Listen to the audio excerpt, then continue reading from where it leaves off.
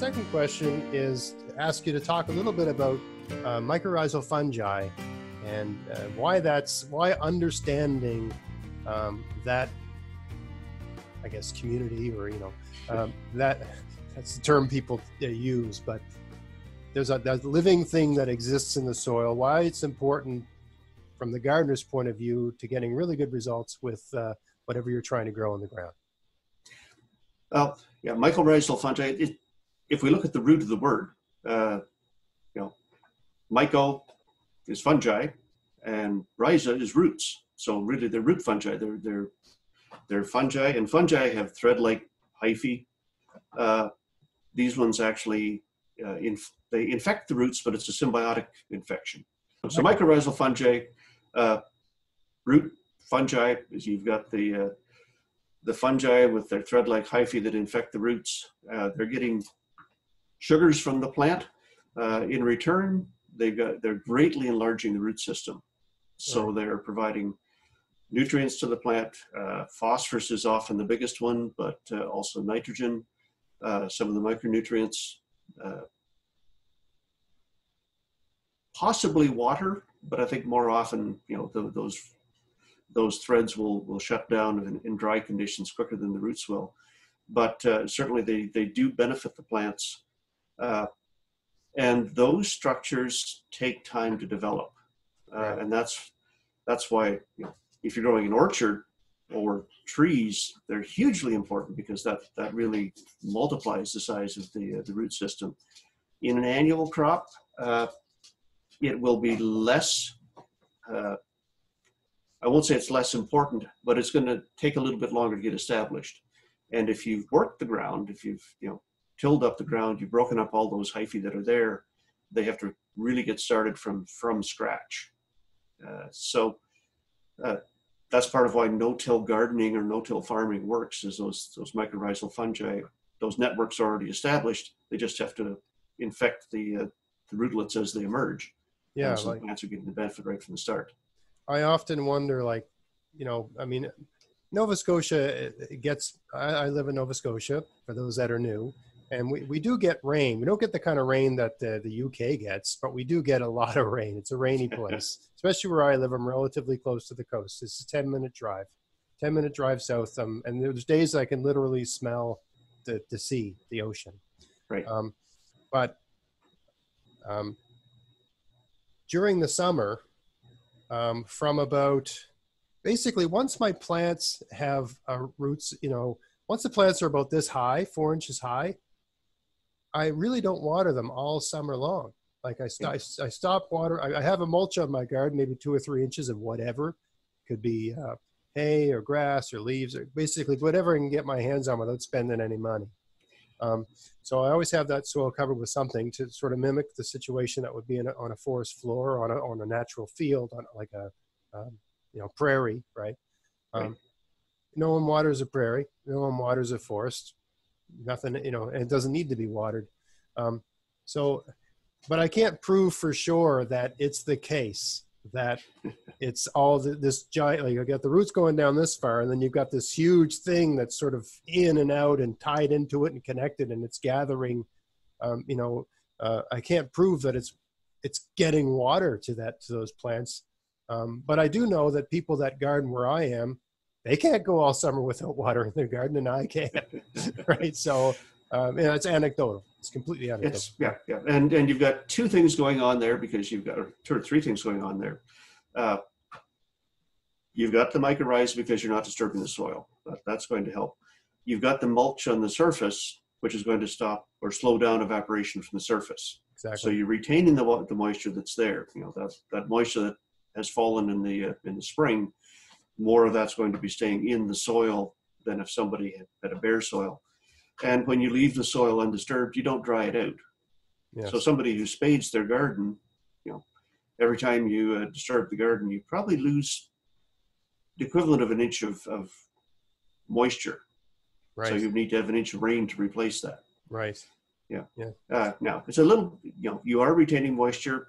You're in a climate that is generally well watered. Yes. Which helps. It's a bit of a fallacy to say, well, the forest or the prairie don't suffer from drought.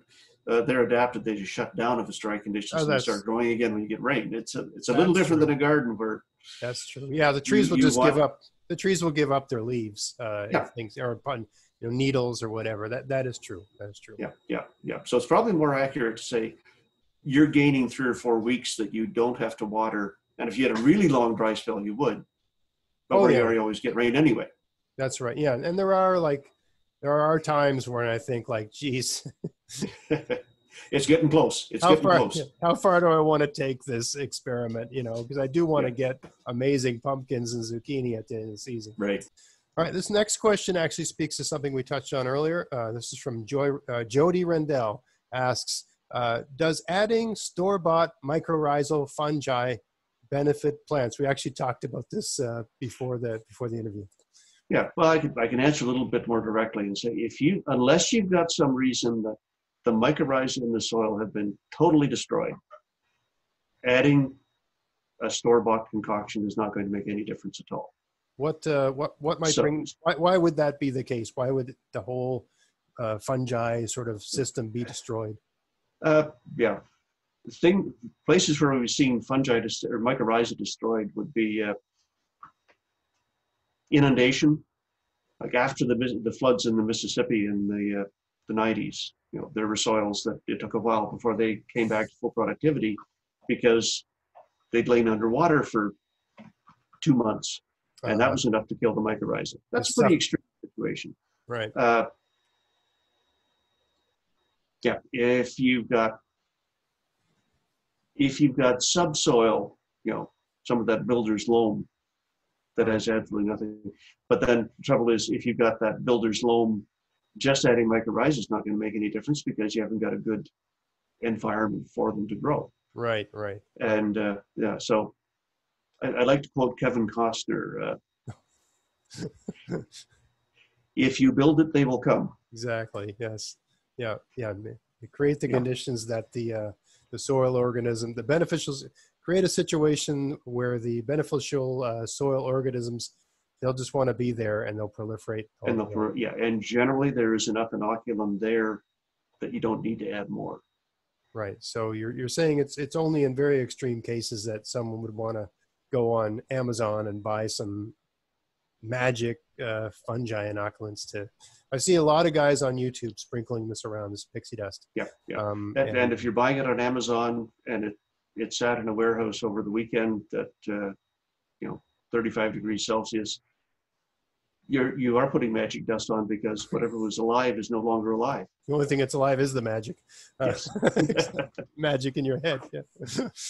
All right. So unless the soil where you're trying to get your garden started has gone through some sort of ecological disaster, probably not going to do any good. It's very unlikely that you need to buy that stuff. Just keep it covered, keep a mulch on it, get the organic material in there. It should take care of itself. All right. So next question is from Howard Vespers. And he asks, he says, I was planning on digging up a few buckets of soil from around the base of a few very large old trees back in the forest of my family's farm this year and using it as an inoculant. I'm guessing this is a mycorrhizal fungi type theme question again, by sprinkling it around. For 3 new garden beds comprised mainly of wood chips and old hay that I will be planting, making into a potato garden in the 2021 season. They will be allowed to lay fallow and rot all this year. Is this a good way of increasing the good bacterial or fungal growth in my soil? So I guess he's got some soil, and he's not completely confident in that soil he has because it's basically like wood chips and hay and a lot of organic material. And he wants to throw some soil from the base of an old tree on top of that to sort of maybe pick it up or give it a sort of microorganism shot sort of thing, and let it sit like that all summer long and then plant it next year. What do you think about that? Okay, so what he's doing is really trying to do a homemade inoculant. Right. It's got a better chance of actually having some live mycorrhizae to be able to get to the garden than what you buy at the store. Is it going to make any difference? He's adding a bit more organic matter with that stuff. because actually, if he's going to get mycorrhiza, it wouldn't be near the trunk. It would be out where the roots are active, Right. around the drip line. Right. So near the trunk, he's probably getting, it's more of the organic matter that he's bringing back to the garden. Right. I don't think I would do it, but it's something that it's not going to hurt anything to do that. Right. As long as he doesn't bring back a bunch of quackgrass rhizomes when he does it. Right. Well, and I'm guessing, like, if he's got gardens that are made beds, I guess you just fill them up with wood chips and old hay. There's probably a reasonably good deal of different kinds of fungi in there already. Oh yeah, yeah. If anything, maybe that might need some nitrogen to sort of heat that up a bit. I'd say if you're out in the garden and you got to use the bathroom, that'd be the place to do it for this summer. And the magic will probably take care of itself.